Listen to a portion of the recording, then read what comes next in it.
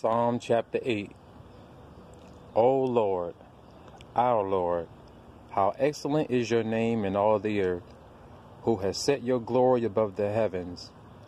Out of the mouth of babes and sucklings have you ordained strength because of your enemies, that you might still the enemy and the avenger. When I consider your heavens, the work of your fingers, the moon and the stars which you have ordained, what is man that you are mindful of him, and the Son of Man that you visit him? For you have made him a little lower than the angels, and have crowned him with glory and honor. You made him to have dominion over the works of your hands.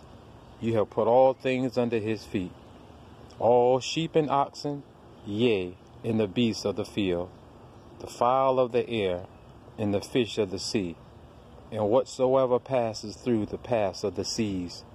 O Lord, our Lord, how excellent is your name in all the earth.